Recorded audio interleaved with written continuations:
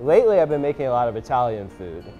Usually, I'll find a recipe and I'll make several variations over it over the course of a couple of meals to really come up with what I think is the perfect recipe. At 800 degrees, we've got a pretty unique meat slicer. Our slicer is made for prosciutto specifically, but of course you can slice any kind of meat on it you want. But it's patterned after a very old, 100-year-old Italian design. And the design came about because it was invented before there was access to a lot of electricity. So the whole slicer is manually operated with the turn of a crank.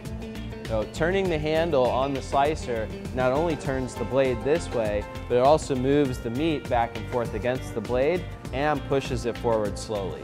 So one turn of the crank gives us 3 different actions.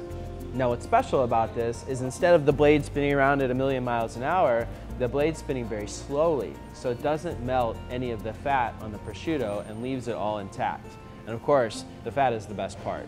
At 800 degrees, our slicer is pretty expensive. Now these things will last over 100 years if well maintained. This one cost about $8,000. So it's not something you're gonna buy for your house.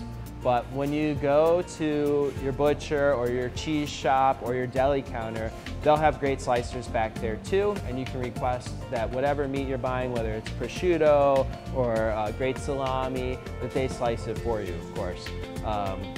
Usually for pizza, you want to go pretty thin. You can ask them to do it on a setting 1 or 2, and they'll know what that means. They'll give you a nice, thinly sliced prosciutto. With great prosciutto, the fat's considered the best part because the fat really carries the flavor of the pork. And with great prosciutto, there's only 2 ingredients, pork and salt, and thyme.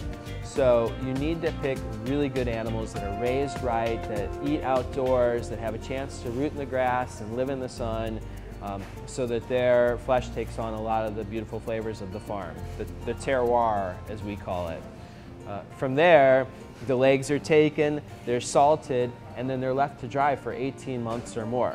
So really the fat concentrates that flavor. And in the prosciutto eating cultures of the world, the fat's always considered the best part.